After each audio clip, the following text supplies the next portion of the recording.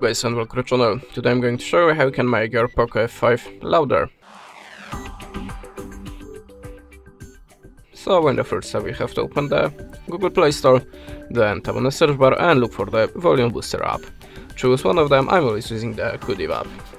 So I previously installed that one, so we can now open. Decide that we want to get notification, I don't need to, and click yes, agree or no thank you 3 times.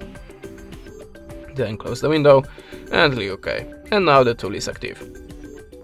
So you can adjust your volume booster by this little slider. The 60% is max, so just adjust it to your needs. And now if you tap on the home screen or just kill the app from the background apps, the tool is still active. So if you want to disable it, click the icon from the home screen, choose stop service and click OK. And that's it. Thanks for the watching, leave us a subscribe or a comment, and goodbye.